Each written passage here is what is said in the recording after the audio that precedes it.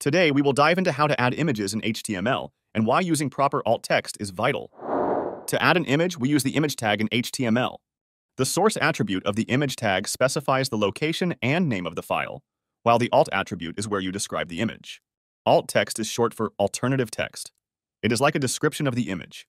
It helps people with visual impairments understand the content. It is also handy when images can't be loaded due to slow internet connections.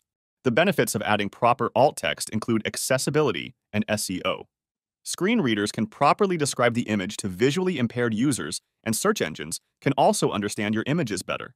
Plus, it's a great practice for web standards. So, when adding images in HTML, be sure to include meaningful alt text.